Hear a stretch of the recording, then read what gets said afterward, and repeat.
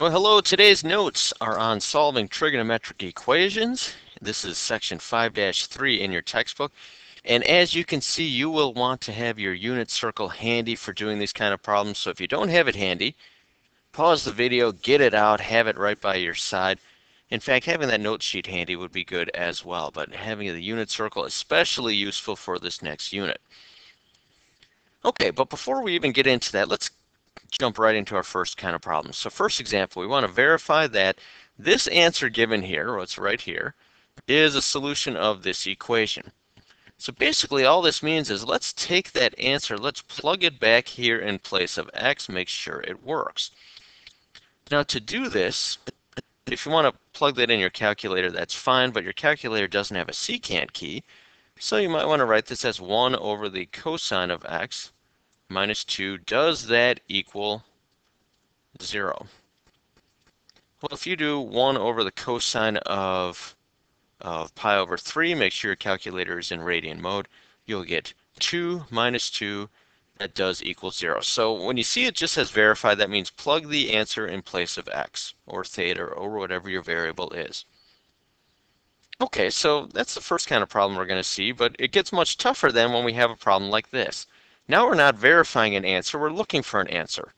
So thinking back to Algebra 1, verify meant plug your answer in place of the equation.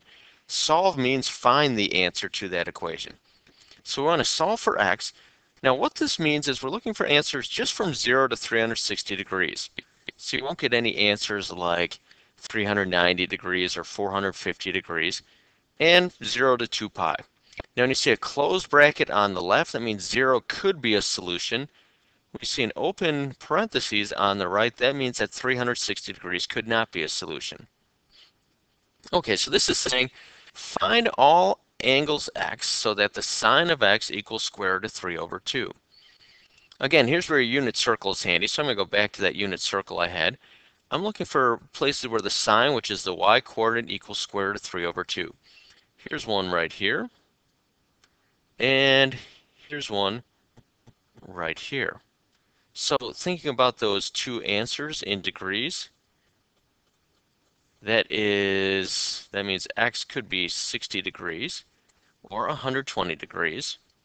And in thinking in terms of radians, x could be pi over 3 radians or 2 pi over 3 radians. So you can see right away where having a unit circle is handy. Now I just want to warn you about something. Let's just say the directions to this problem said solve. Let's say it didn't say solve in this interval. It just said solve. Solve means find every possible solution. So let me tell you what that means. It means, see this 60 degrees where that's a solution? Going all the way around the circle to 420 degrees would also be a solution. Going all the way around another 360 degrees would be a solution. So would this, so would this, so would this. There's an infinite number of solutions here. So if the directions just say solve, here's how we show that. We say the answer is 60 degrees plus n times 360 degrees. So n stands for any integer.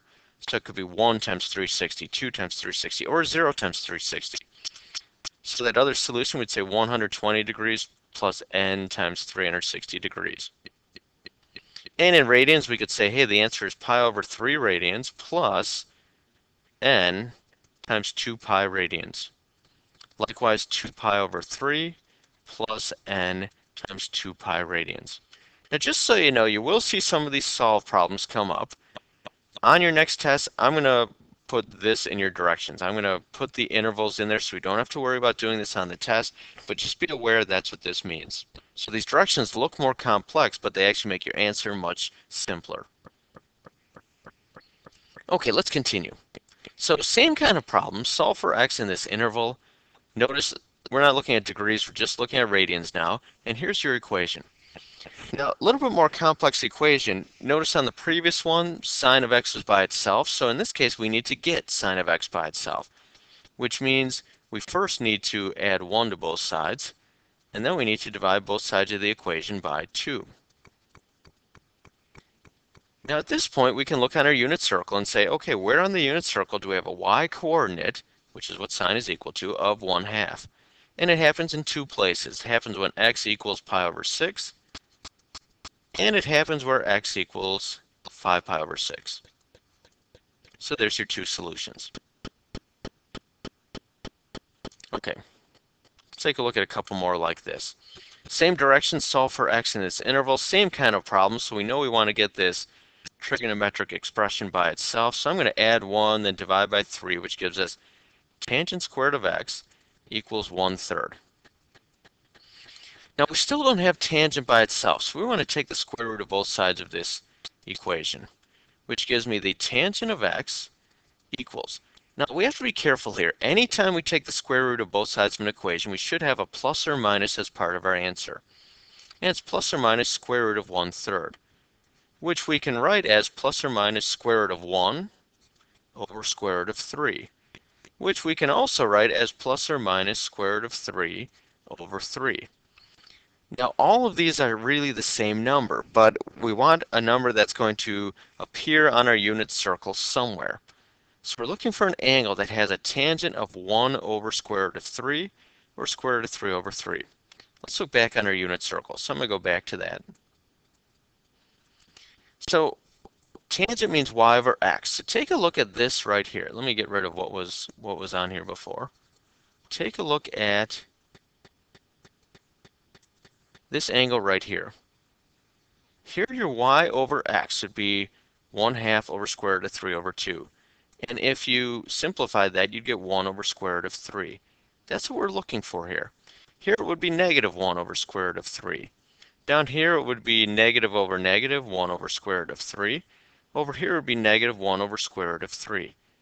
Those are the angles we're looking for. We've got 4 different solutions. So let's take those angles and write them as part of our solution here. So that means our angle x could be equal to any of those angles on our unit circle, pi over 6, 5 pi over 6, 7 pi over 6, and 11 pi over 6. Now the most common mistake people make is they forget this plus or minus right here. And if you forget that plus or minus, you'll get 2 of these solutions. You'll get this one and this one, I believe. But including that plus or minus gives you 4 solutions. So on your next test, you'll see some problems like this. And I'll know exactly who forgot the plus or minus based on the number of answers you have. If you have 4 solutions, I know you probably did things all right. If you just have 2, it means you probably forgot that plus or minus sign.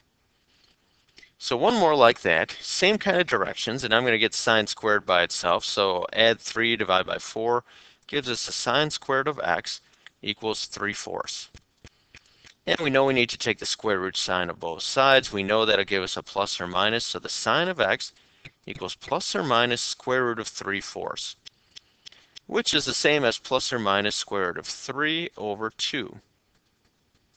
Now, I know those values from our unit circle, so I'm going to look on the unit circle for where sine, or the y-coordinate, equals plus or minus square root of 3 over 2. And it happens in 4 places. So x, our angle, could be pi over 3. It could be 2 pi over 3. It could be 4 pi over 3. And it could be 5 pi over 3. Any of those angles would work. Okay, let's keep her going. Now we're going to shift gear a little bit here, but next example here actually is relatively simple. The only thing more difficult about this is we have to be careful. If we ever see this word just for our solution, we have to do something else. So I threw this here in the middle of our notes here to make sure we're aware of that. Don't forget about that idea. So look on your unit circle for angles that have a sine or y-coordinate of negative 1/2. And one of those angles is 7 pi over 6. Another one of those angles is 11 pi over 6. But we have to be careful because since it just says solve, it could be any of these other solutions. So I'm going to say plus 2 pi times n. To say that, hey, we could go completely around the unit circle, we'd have another solution as well. And we actually have an infinite number of solutions. Okay, so now that we saw that idea again, let's go back to solving in the interval. And this next problem looks completely different from anything we saw before because we now have a couple different trig expressions. We have tangent of x times cosine squared of x equals 2 times the tangent of x. So we need to somehow simplify this. Now, let me start with what not to do. a lot of times people say, let's divide both sides by the tangent of x, which seems good. We can then simplify some of this stuff. It would be much, much simpler now. However, if tangent of x equals 0, we can't divide by it, and we don't know what tangent of x is equal to. So we cannot just divide by one of these expressions. Instead, what we should do is we should move everything to one side of the equal sign. So I can say tangent of x times the cosine squared of x minus 2 tangent of x equals 0. And then factor out that tangent of x. Even if it's equal to 0, you can factor. That's perfectly okay. Oh, whoops, that's not tangent of x. I factored out the tangent of x, so that's equal to 2, equals 0. So now that gives us either the first part equals 0, tangent of x equals 0, or the second part, cosine squared of x minus 2 equals 0. Well, the first part's all set to go, but I'm going to solve this second part. Cosine squared of x equals 2. Taking the square root of both sides gives me the cosine of x equals plus or minus square root of 2. Now, kind of strange here. If you look on the unit circle, there is nowhere on the unit circle where cosine equals square root of 2, positive or negative. In fact, all the values on the unit circle for sine or cosine are between 0 and 1. So this is impossible, but what's on the left here is possible. So look on your unit circle for where tangent could be equal to 0. So y over x could be equal to 0. So basically that means your y coordinate could be equal to 0. So that could be where your angle is equal to 0, or it could be where your angle is equal to pi. Don't say 2 pi because it's not included in our solution set, so we have two possible solutions. Now we're going to see a few more like this where we have to factor something. Sometimes you'll get factors where you don't get solutions. Sometimes you'll get solutions in both places. So let's look at another example. And since I already told you we need to factor, that's probably what you're going to have to do here. But looking at this, you might say, I have no idea how to factor that, but let me give you an equivalent expression. Let's say we had 2y squared minus y minus 1, and I'll just set it equal to 0. This I like to call an algebra 2 problem because you did a lot of these last year. We could factor this as, I believe it's going to be 2y plus 1 times y minus 1. Which means you set the first part equal to 0 and solve for y. Set the second part equal to 0 and solve for y. If you do that, you get y equals negative 1/2 and y equals 1. Okay, now you've done those hundreds of times in your Algebra 2 days. Now let's do something very similar with this expression. So we can factor it the same exact way. We'll set it equal to 0. We'll say 2 sine of x plus 1 times sine of x minus 1 equals 0. And then we'll set the first part equal to 0. 2 sine of x plus 1 equals 0. And the second part, sine of x minus 1 equals 0. If we subtract 1 divided by 2, we get the sine of x equals negative 1/2. If we add 1 over here, we get the sine of x equals 1. So there's our simplified equations. Now we look on our unit circle. Where is the sine of x equal to negative 1/2? Oh, that occurs in two places. It occurs at 7 pi over 6 and at 11 pi over 6. Where is the sine of x equal to 1? Oh, that occurs just in one place. That's at pi over 2. So our angle could be any of these three values. Now when you factor, expect each part to give you a certain number of answers, okay? You could have one answer, two answers, three, in this case 4. You could actually have a lot more than that. You could have no solutions. So just about any number of solutions. You could have, let's just say, up to 8 solutions here. So look for any possibilities. Okay, talk about a couple different examples, then we'll wrap it up. Same kind of problem here. But if you look at this immediately, you might say, wait, there's no way that we could possibly factor this. In fact, it's not even set equal to 0. So first of all, let's get things set equal to 0. So I'm just going to move that 2 over. And then let's try to rewrite things in terms of sine and cosine. Okay, kind of like we did about a week ago. So we can say the cosine of x plus the sine of x times tangent is the same as sine of x over cosine of x. Minus 2 equals 0. which we could write as the cosine of x plus sine squared of x over the cosine of x minus 2 equals 0. Now, let's try to get a common denominator here. And if I write everything in terms of something over cosine, we get cosine squared of x plus the sine squared of x over the cosine of x minus 2 equals 0. And we know what's on top here is equal to 1, so we can say 1 over the cosine of x, and I'm even going to move that 2 back over, equals 2. Taking the reciprocal of both sides gives me the cosine of x equals 1/2. Whew, that's quite a mess to end up with such a simple looking equation in the end. Now we can look at our unit circle and say, hey, what angles have a cosine of 1/2? And those angles are pi over 3 and 5 pi over 3.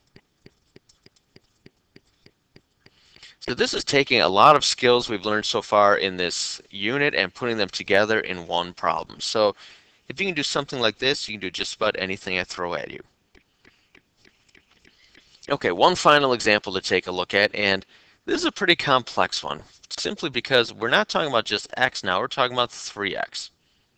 Okay, so that's going to change things a little bit. Now, the instinct a lot of people have is just to divide everything by 3. However, that's oversimplifying things. We can't quite do that. So what we should do is make a new variable. Let's make a new variable called theta. And let's set theta equal to 3x. So I can rewrite this 2 times the cosine of theta minus 1 equals 0. Okay. Now let's solve that for cosine of theta. We can add 1, divide by 2, which gives us the cosine of theta equals 1/2. And if I do that, we can now look at our unit circle and say theta equals, well, theta is going to be two different values on there, pi over 3 and 5 pi over 3. In fact, it's many more values as well because we could add 2 pi every time. So we could say, let me just rewrite this a little differently. So we could say pi over 3 plus 2 pi times n and 5 pi over 3 plus 2 pi times n. Now you might say, why on earth are we doing all that work? Well, we don't care what theta is equal to. We want to know what x is equal to. So I'm going to now make a substitution and say, hey, 3x is equal to that, pi over 3 plus 2 pi times n. And if we divide both sides by 3, we get x equals pi over 9 plus 2/3 pi times n. And it also equals 5 pi over 9 plus 2/3 pi times n. So pi over 9 is on the unit circle, but if you also add 2/3 pi to that, which is the same as 6/9, that's still on the unit circle. So pi over 9 works, but then add 6 pi over 9, so 1 plus 6. So that gives us 7 pi over 9, which also works. Now in this case, adding this 6/9 would give you something beyond, oh, wait a minute. So 5 pi over 9 plus 6 pi over 9 gives us 11 pi over 9, which is between 0 and 2 pi. Let's try adding another one of these. Adding 6 more gives us 13 pi over 9. Adding another 6 gives us, let's see here, 19 pi. Nope, that's more than 2 pi. But we could add another 6 here, which would give us 17 pi over 9. So really there's 6 solutions between 0 and 2 pi. All of these solutions are solutions not for theta, but for x. So I'm going to say x equals any of these.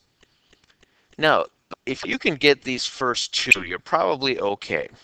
So if you understood everything up until that last part, you're probably fine. But that last part gives us all of our possible solutions for this.